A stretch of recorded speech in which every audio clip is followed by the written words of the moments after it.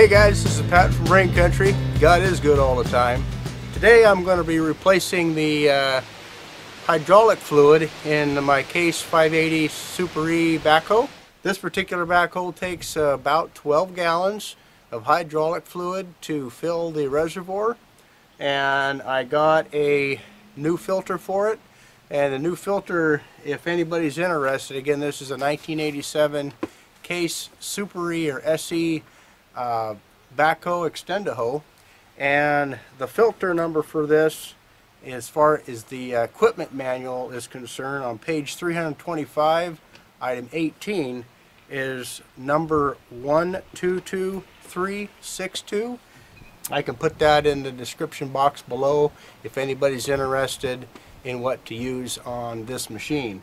Manual also calls for a transmission hydraulic fluid, a case, special case hydraulic fluid, but doing some research, in the hydraulic portion of the machine you can actually just use AW46 transmission or hydraulic fluid in the hydraulic system, but you want to make sure that you put that special oil in the shuttle of the tractor. They have the special oil where you can intermix the two so you don't get confused, but hydraulic oil is cheaper than this particular oil that I'm talking about. So what I have here is a fleet guard, and the part number for that is HF6555, and I believe I got that on Amazon. If not, I think it was eBay, because I ordered some seal kits for the tractor as well, because I have a few seals that are bleeding. And I'll put a video out on those when the time is right. We have on the tractor here a funnel that fits in the reservoir. The reservoir on the tractor is located right behind me inside this, and I have my lovely assistant Ryan here to help me. I have 3 5-gallon buckets of AW46 mobile hydraulic fluid. I have 3 buckets for waste to catch the waste that comes out from the bottom, or the old oil. So I'll go ahead and take you around the machine here and show you the points of interest when it comes to what we need to do. So we have Ryan, my son. He is removing the cover for the engine compartment, and this is on the right hand side of the machine. And to access the hydraulic oil filter is right here on the left hand side as you're facing the machine itself. It's on the same side as the oil filter. The fuel filters are on the other side of the machine, or on the left hand side of the machine. So we could see where everything was at. I went ahead and removed the cover for the control valves for the front bucket. This particular machine does not have a clam bucket, so it's just the 2 function, as you can see, for the curl and raise functions on the machine. So just below that is the drain for the machine, and again, that's on the right hand side of the machine. The filter is on the right hand side of the machine. Basically what we have to do is loosen up that nut. Ryan is going to get some tools to loosen that, and we'll find out what size that is. It looks like maybe 1 1/8, maybe, bud? That's what I grabbed, but I brought a crescent just in case. Oh, an adjustable metric. Look at you. You're the man. Okay. So I don't know if we're going to need a breaker bar for that or not, but we're going to go ahead and give this a whirl. We're going to get our waste buckets all ready to go here. I was just about ready to go get Ryan a cheater bar, but those young ambitious muscles just pulled that right off of there.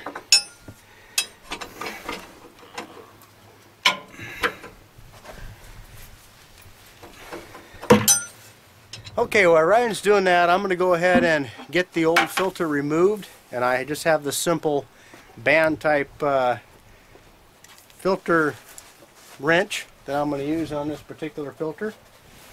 Okay, this particular wrench, there's one way you can put that on, and that's this way to loosen, and you got to flip it over to tighten it. So when you apply pressure to the wrench, it tightens up against the body of the filter, or filter cartridge, and you just, well, I'm doing it wrong.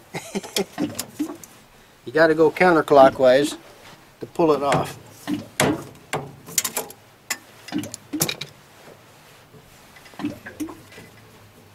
If you guys are interested, this is a CarQuest 85495.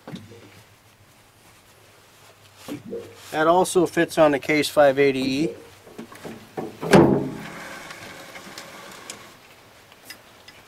And that's full of hydraulic oil, so we need to dump that in the waste bucket as well. Anytime I open up a new bucket or an old bucket, I always want to make sure that it's dust free on top.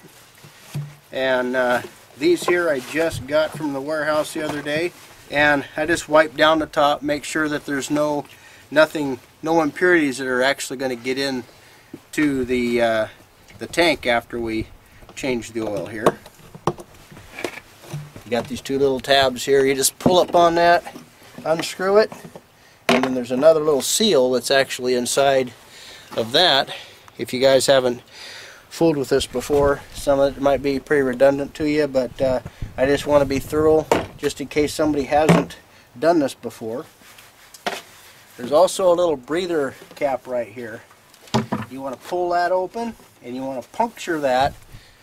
So by puncturing a hole in this little area right here, it allows air to go in and the fluid to come out, and so you're going to have even flow coming out of here instead of the glugging, or lack of a better term, that's going to be happening if you don't have a place for air to come back in other than the pour spout.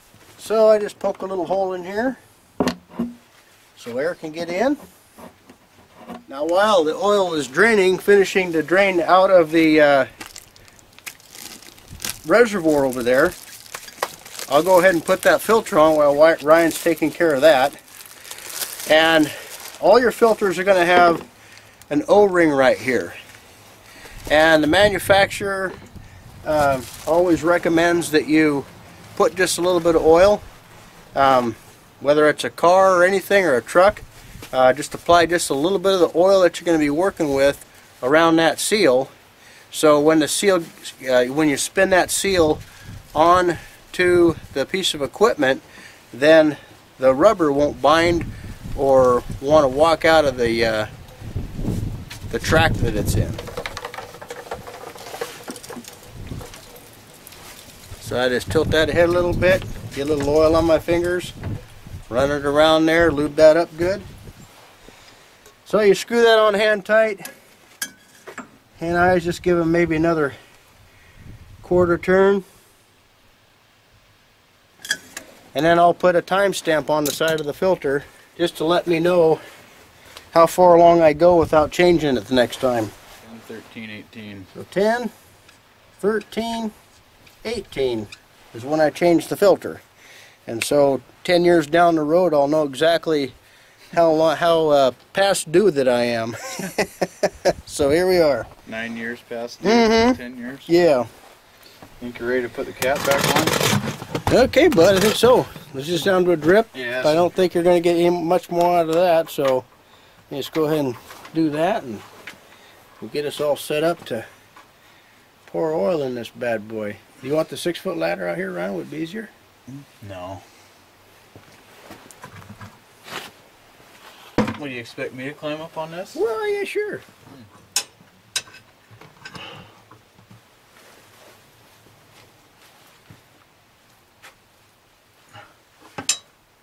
You didn't want to put any tape or anything like that on that, did you? I just got out of a parade, so. It was a trucker parade, though, so that's why I have my suspenders on. Oh, yeah, you had to look the part, huh? These are more of my normal. Those are your going to town pants, Those are aren't my they? weekend clothes. Those are fire your department wear. Going to work. Those are going to town pants, ain't they? It's not very good here. Extremely poor traction with hydraulic oil. Now we're showing you what not to do, people.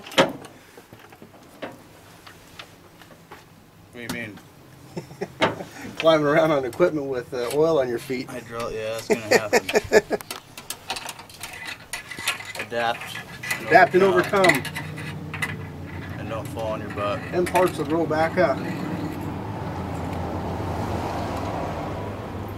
Okay, we got the funnel down here. I always make sure that the funnels are clean and wiped out.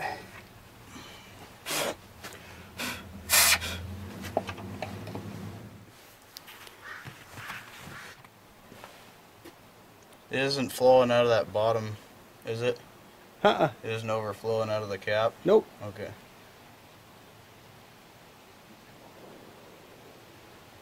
Looks like you know what you're doing, man. Pour in a bucket. So while he's doing that, I wanted to point out a couple of things. And one thing to be a little bit cleaner, I've always got sawdust around here, so that makes a real good absorbent. But a lot of times what I'll do is I'll also put down a big piece of cardboard from a shipping box or something like that we might get. And I just simply forgot to do that this time. Makes it a little bit cleaner. But we're going to sweep sawdust around here, and that really does a good job in cleaning up any oils that you might have. The other thing that I wanted to share with you is, the manual tells you to also run the machine and warm up the oil to 125 to 175 degrees Fahrenheit, and you want to make sure that if you have a backhoe attachment on your machine, and that might sound a little bit odd to some folks, but this machine here has a 3-point hitch, and you can actually put different implements on the machine. But if you have a backhoe attachment, you can see right there where it uncouples. But you want to have the backhoe portion in the transport position, and that's with the boom all the way up and cradled on this pin here. So this is the transport position.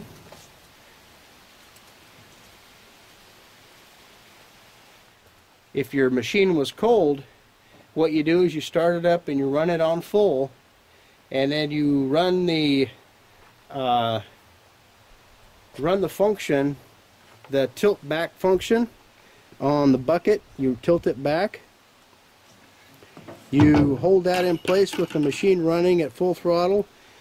I believe it's for 15 seconds, and then return to neutral for 30 seconds and keep repeating until the oil gets to 125 to 175 degrees Fahrenheit.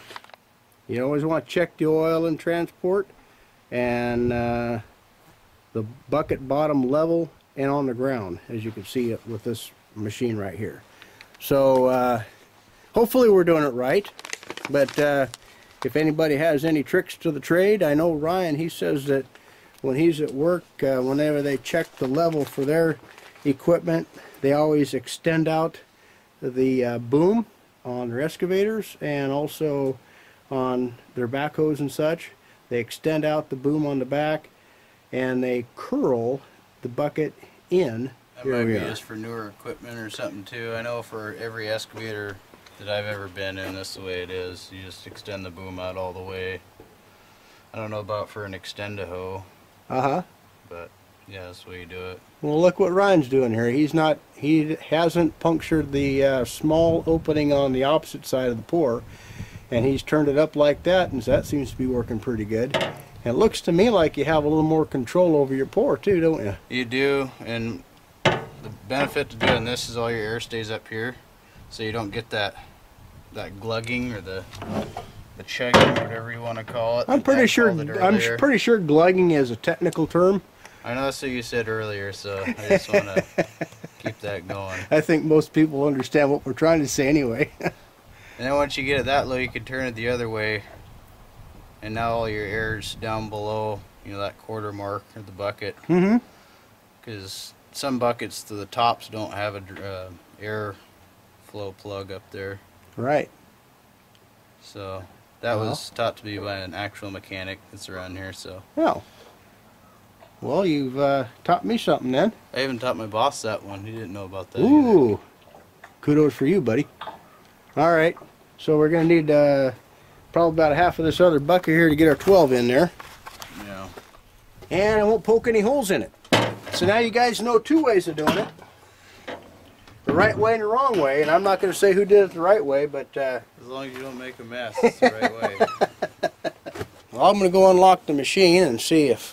get the key in it. I'm not might have about 2 gallons in there now.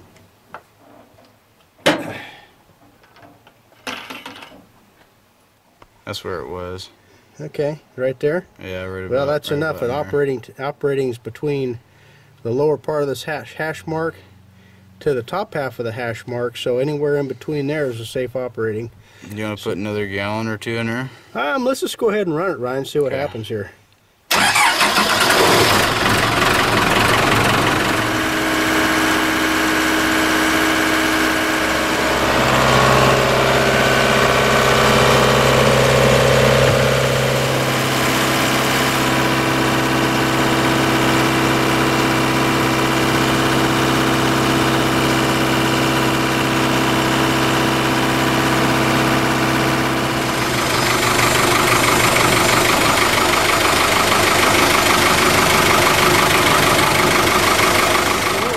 Is we were warming up the machine and operating the dump function on the front loader bucket in the down position for 15 seconds and just returning the handle, operating handle down to the neutral, returning it to the neutral position, and then going back and checking just the I don't have a thermometer to check to see if that's 125, but that's normal operating temperature right there.